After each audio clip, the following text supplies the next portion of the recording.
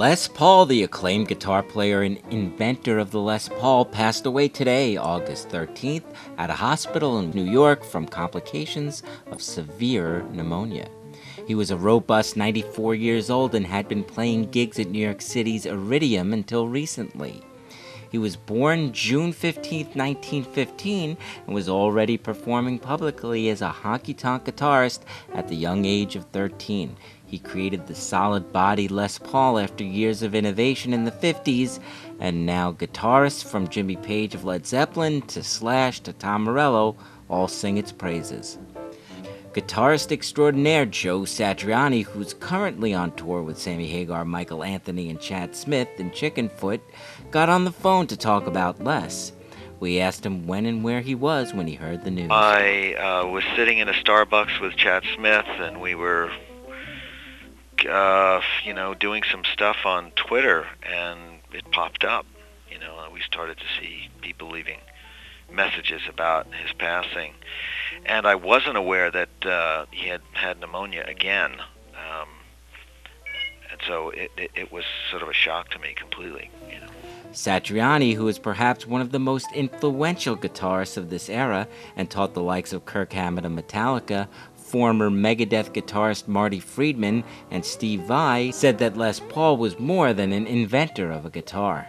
To meet him was to learn how to be a good human being. First and foremost, he was just this fantastic person, and when you spend time with him, hopefully some of that would rub off on you. As a musician, of course, his contributions to guitar playing and to music were just staggering.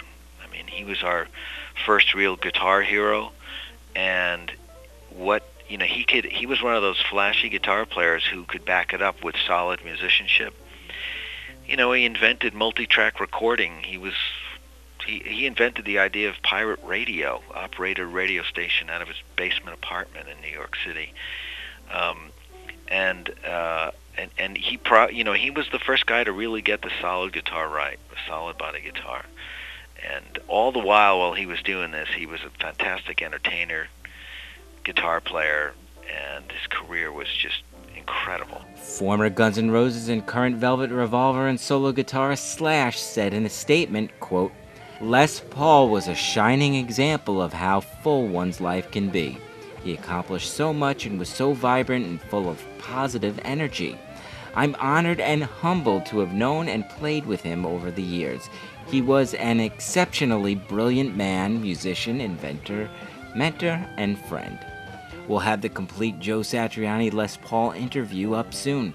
Les Paul is a member of 4 Halls of Fame: the Rock and Roll Hall of Fame, the Grammy Hall of Fame, the National Inventors Hall of Fame, and the National Broadcasters Hall of Fame. A private ceremony is being held for him in New York, and a service in his hometown of Waukesha, Wisconsin, and a public memorial will be announced at a later date. In lieu of flowers, the family urges well-wishers to donate to the Les Paul Foundation, 236 West 30th Street, 7th floor, New York, New York, 10001.